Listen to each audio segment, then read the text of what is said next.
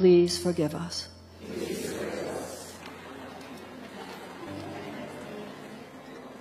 As I speak, I'm going to ask the white Americans in the room to please repeat after me. On behalf of myself and on behalf of my country, to you and all African Americans, from the beginning of our nation's history, in honor of your ancestors and on behalf of your children, please hear this from my heart. I apologize. Please forgive us. With this prayer, I acknowledge the depth of the evils that have been perpetrated against Black people in America.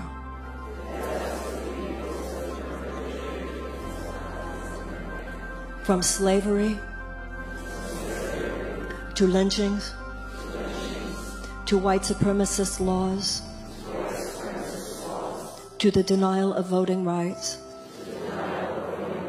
to all the ways, both large and small, all of them evil, all of them wrong, for all the oppression and all of the injustices.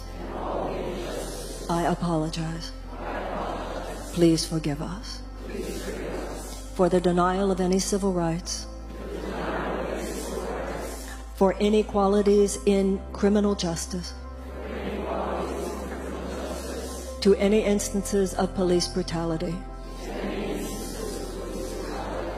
to the denial of opportunity, for economic injustice, for any ways that a racial element has played into the perpetration of injustice. I apologize. Please forgive us.